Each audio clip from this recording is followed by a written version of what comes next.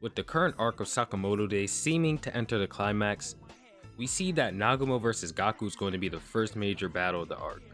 And ever since Nagumo's introduction to Sakamoto Days, fans have been relentlessly teased as to what his ceiling of power could possibly be. He's quite easily dismantled every opponent he's faced so far in the present time, but this time we have Gaku here.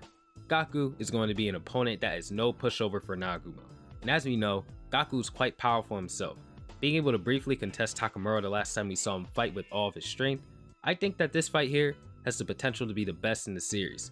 But since we're on break, I've decided to make a quick discussion video on this matchup, and how it could possibly go in the manga, including both power scaling and narrative elements, more so narrative elements.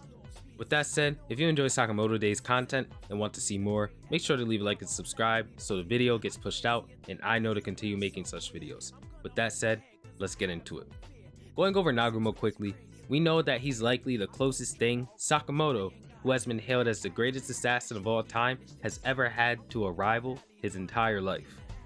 Not to lowball Sakamoto's title here, but I'm sure this refers to how he's like the John Wick of the Sakamoto Days verse, essentially operating at maximum capacity no matter the situation, as he can fight as well with a stapler as well as he can with a knife.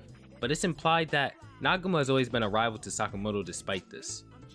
That isn't to say that one is more powerful than the other, but I'll drop my thoughts on that in a bit. In order to get an idea of Nagumo's current power, we're going to go over his battles chronologically. The earliest time we ever see Nagumo in action is when both he and Sakamoto are faced against Kindaka as teams.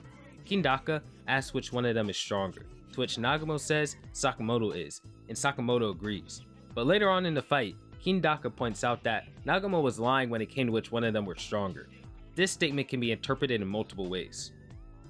But Suzuki seems to be very vague when it comes to pinpointing exactly where the stronger characters in the series line up in terms of power. So we'll go with the safer explanation of Kindaka's comment here, which is in chapter 114.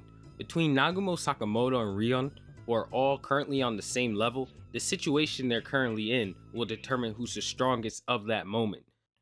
In a situation where two combatants are in an empty room with only two knives, Rion is the strongest.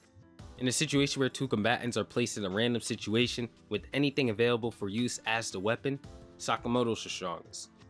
And in a situation where coordination and skill determines the winner, Nagumo's the strongest. In my opinion, Nagumo's explanation is a bit confusing, but interpreted as a style similar to Toji from Jujutsu Kaisen. Overwhelming skill and power, multiple weapons, with a good amount of trickery mixed in. And this does fall in line with how he tends to fight his opponents, such as how he fought Fodder Dreadman 1.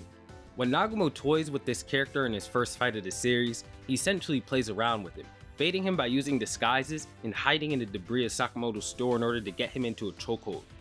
Once bored, he decides to roll a 6-sided dice as to how he'll finish off said opponent with one of his 6 weapons. And once the dice somehow comes out of the grunt's mouth, we see that it's a 3, resulting in a curved sword.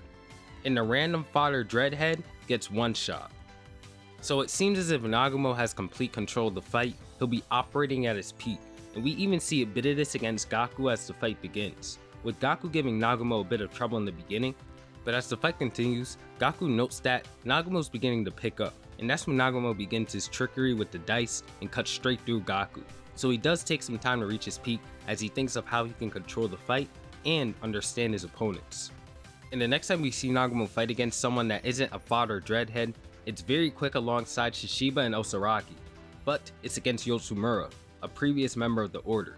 He's still able to contest Yotsumura quite easily before his comrades come and assist him, and this is before he started ramping up as he tends to in battle. Something else to note when it comes to accurately guessing Nagumo's power currently is that it's stated that since Sakamoto has become fat and lost his touch, Nagumo has become much stronger than him. Whether or not this means that Nagumo has continued to grow past Sakamoto's peak strength as the greatest assassin when Sakamoto retired, or that Sakamoto has currently just become rusty, it's still unsure, but to outright be stated stronger than any version of Sakamoto is still praiseworthy. Gaku, on the other hand, enters the story fighting Takamura right out of the gate.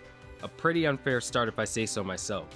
Despite this, against Takamura, he puts up an insane performance. To preface what I'm about to go over, Gaku's the only assassin to ever come out of a fight with Takamura alive, which implies that anybody else worth noting has never really challenged him, and if they did, they performed worse than Gaku. Gaku is able to avoid multiple attacks from Takamura, not completely, but massively negating the damage to only losing an arm and a couple of fingers, which is again extraordinary when fighting against Takamura.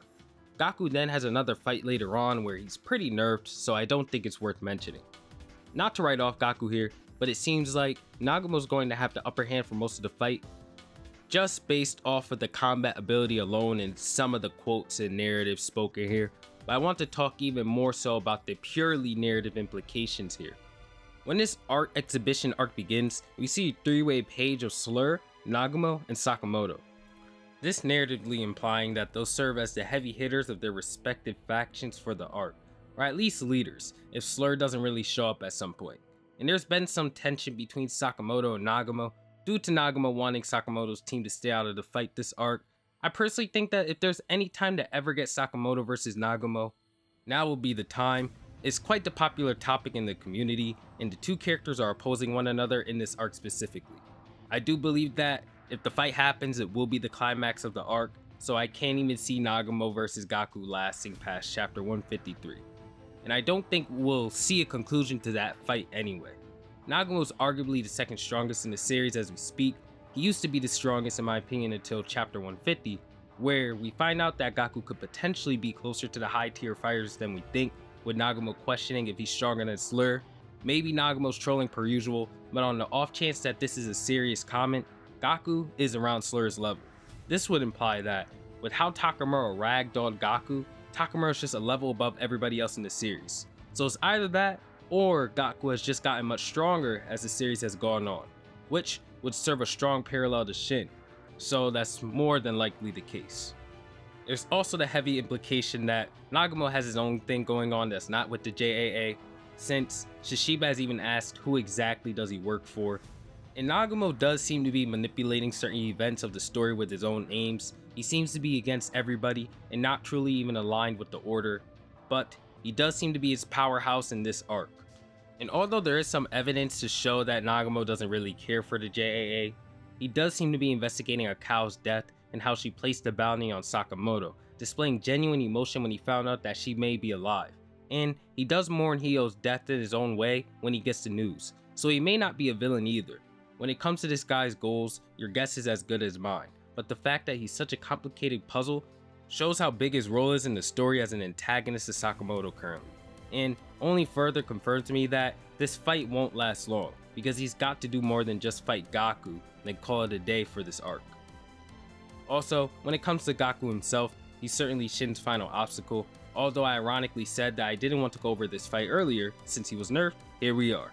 When Shin and Gaku have their first fight, Gaku's essentially using a VR headset to manipulate another person's body, and with the person not being as superhuman as Gaku is, Gaku has to hold back heavily in order to not damage the body he's hosting.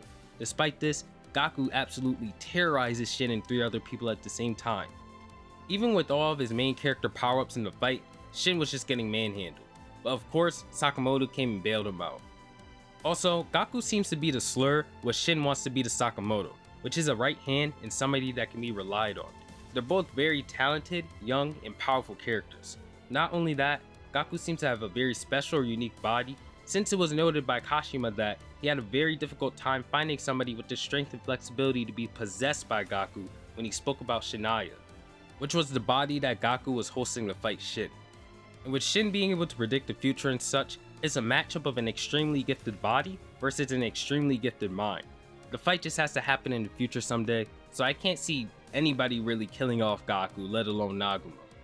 Anyways, I also think that Gaku's also going to see Takamura at some point again, because I don't think Suzuki's the type of author to put in little details like him being disappointed that he hasn't found him again for no reason. To conclude how I believe this fight is going to go, a brief, cool looking skirmish for a couple of chapters with Nagumo clearly in the lead, but Gaku demonstrating that he's clearly gotten stronger, or he just always had more to show us, and then the two combatants will be separated from one another somehow before we get a winner. These two monsters will be saved for both of our protagonists, so I can't see a winner. With that being said, thank you so much for watching all the way through, guys, and with that, I will catch you on the next one. Peace out.